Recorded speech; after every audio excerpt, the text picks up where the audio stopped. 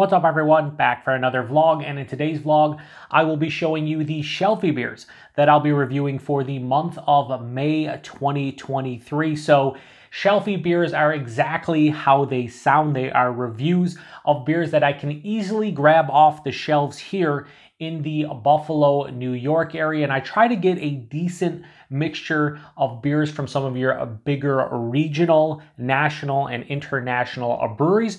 And I post Shelfie beer reviews every single Tuesday and a Friday of each month. And in the month of May 2023, there are 9 Tuesdays and Fridays. Therefore, there are 9 beers here in front of me, and they are in order of how I'm going to post them over the course of the month. From your left to right, this will be the first Shelfie beer review of the month, and this will be the last review of the month. So let's go over these real quick, although I do want to say that at least I'd say about 4 of these, maybe 5 of these were inspired from viewers, supporters, and friends of the channel, which is pretty cool.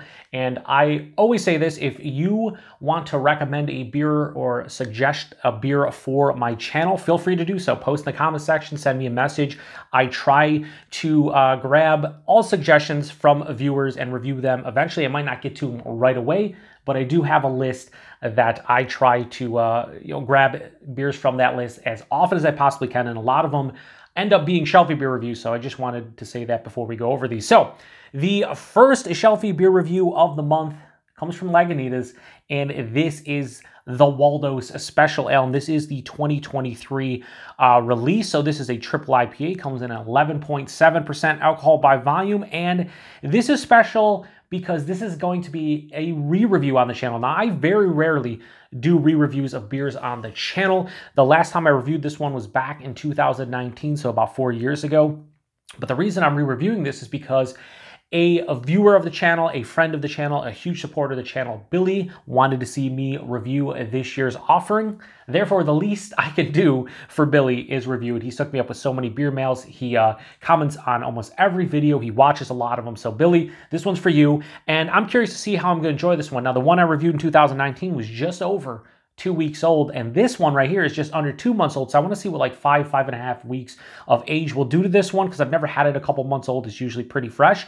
And this year's offering, I actually found the hops. They're using Yakima Valley, Citra, and Mosaic. They say the dankest Citra and Mosaic. This is typically released every single year for 420 Day, April 20th. You know what it's all about. So I'm really looking forward to that one. Can't wait to get into it. Next, we have from Sierra Nevada, we have their Summerfest. So this is what they're calling a refreshing summer lager. Comes in at 5% alcohol by volume. And it's funny because if you go to their website or even on their Instagram, they say this is new. This is basically a returning beer. Now, it might be a new recipe, but it's a returning beer. They used to, I think, release this one every spring for summer. And I think they last released it in 2020. The last 2 years they didn't release it, so they brought it back this year. Now, why I think it's a new recipe is because the hop bill is definitely different, and they used to call it a Czech-style Pilsner, and it is now referred to as a German-style Pilsner. So I'm curious to see what this one's all about, and I've had this one before. I don't remember much about it, only because back when I used to drink this occasionally in the summer, I wasn't a huge lager guy. They were fine, but now I'm really enjoying lager. So I'm curious to see what this one's all about. So I can't wait to revisit that one and properly review it. Next, we have from New Belgium, we have their Danger Beach IPA. So this is another one of their India Pale Ales with natural flavors. So they have Juice Force, which I've reviewed on the channel, and Fruit Force, which they call a Fruit Punch IPA. I haven't reviewed on the channel. Now, I wanted to grab the Fruit Force, but the freshest can I found of it was like 4.5 months old. I want to review it a little fresher than that. So I picked this one up instead, although in the future I will be reviewing the Fruit Force. Both of those, the Juice Force and the Fruit Force, a lot of people, I'm kind of in agreement with them, but they say that, they basically don't really taste like beer. Like, they kind of taste like a tropical fruit juice at like 9%, especially the Juice Force, and I would agree with them. These whole IPAs with natural flavors, Southern Tier does their Juice Jolt and their 2-time Juice Jolt. I haven't been a huge fan of them. I think they taste quite good actually, because they taste like fruit juice, but they don't really have any beer properties, and they're going to get old quickly for myself. I can already tell, but I want to check this one out. It's like one of the newer releases. They also came out with a blood orange pale ale that I would like to try as well, but I saw this one relatively fresh. It's just under 2 months old, so we'll get to it as soon as possible. I'm curious about that, but I will be grabbing Fruit Force at some point. Next, we have from Yuengling, we have their Lord Chesterfield Ale. So this one was recommended to me by another good friend of mine and viewer and supporter of the channel, Ryan. So when I was asking folks for beers to recommend for Macro Monday, Ryan recommended this one. Now, Yuengling's not technically macro, although kind of, but not really, especially according to the Brewers Association. But I wanted to grab and review this one anyway. And it's not that I won't review non-macro beers on Macro Monday. I do macro-esque beers as well, but I just thought this would fit better as part of the Shelfie beer review. Regardless, Ryan recommended to me, and I have not had this one in a long time. I don't even remember what this tastes like. Honestly, I don't remember anything about this, but we're going to give it a go, not gold. And on the back, it just says Chetty. Chetty for short. Lord Chesterfield Ale. Anyway, next we have from Allagash, we have their Hop Reach IPA. So this, I believe, is their first year-round IPA, 6.8%. And yeah, I'm not going to read much about it right now. It's relatively fresh, and honestly, I can't remember any IPAs, if any, I've had from the Allagash. I will say that I've had, the reason why I kind of stumbled in my words and just kind of blanked out there for a second, I'm trying to remember the hop forward beers I had from them. I had their Haunted House this past year in 2022, and that was like a hop forward. I think it was like a stout or a porter. I think they just call it like a black ale, but it was kind of like a hop forward kind of darker beer. And then I also had a Mosaic Brett Session Ale many years ago from them. Outside of that, I can't really think of any hop forward beers I've had from them. So I'm curious to see how Allagash does with an IPA. I don't know if this is hazy. I don't know if it's like an old school, just American IPA, but I'm excited. Next, we have from Boulevard, we have their Proper Pour. So this is an Imperial Stout double-aged in Cabernet wine barrels and whiskey barrels. It comes in at 12.6% alcohol by volume, and this is another beer that was inspired by the aforementioned Ryan. I saw him check this in on Untappd about maybe a month ago, and he loved it. He gave it either a 4.75 or 5 out of 5, and I was just like, dude, that sounds awesome. If I find this locally, I'm picking up and reviewing it, and lo and behold, that's exactly what I have done. So I can't wait to get into it. Boulevard makes some really good beer, especially their barrel-aged beers. They're reasonably priced and usually pretty good. And you got a double barrel beer here, and I paid like $4.29 for that bottle, and it's like $16 a 4-pack. So like, such great value. Anyway, next, we have from Victory their Motel Paloma. So this is a grapefruit summer ale that comes in at 6% alcohol by volume. And this is a cocktail-inspired summer ale. So much like Dogfish had Citrus Squall, this is a Paloma cocktail-inspired beer. And I want to give a shout out to a viewer of the channel, Chaz. He actually was the one who recommended this one to me. He said that he picked up the Citrus Squall in a mix pack from Dogfish Head, but he also had this, and he thought this was better than the Dogfish Head one because it was lower ABV, it was a bit smoother and kind of more crushable and kind of what you want out of what they're calling a grapefruit summer ale.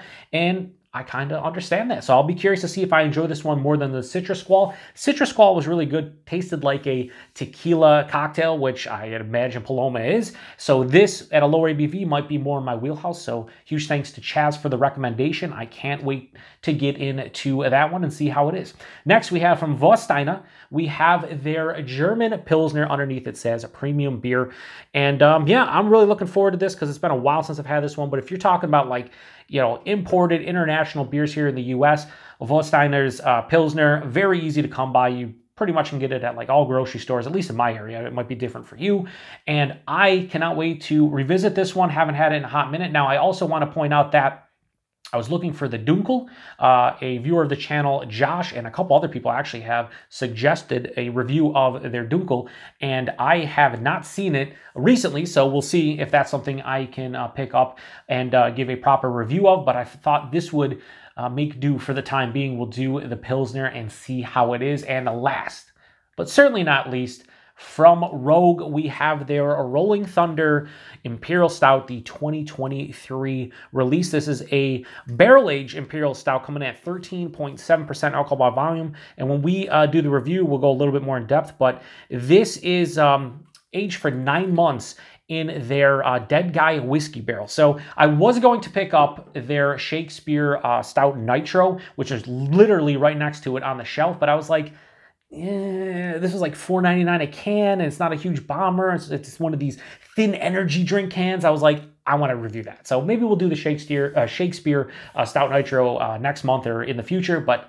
I wanted to go with this one because why not? Sounds like it might be pretty fun. So again, 9 different beers.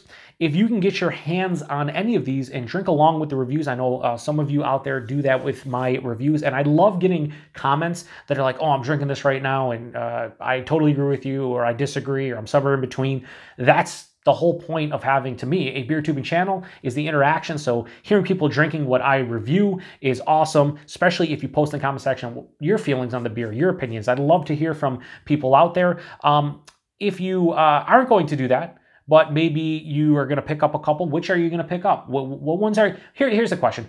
Of these 9 beers, what are you looking forward to the most for my reviews? What are you looking forward, to watching when I post? To me, I can't really say I have a strong allure to any of them specifically, but I'm curious about the Rogue, just because I don't think I've had a barrel-aged beer from them.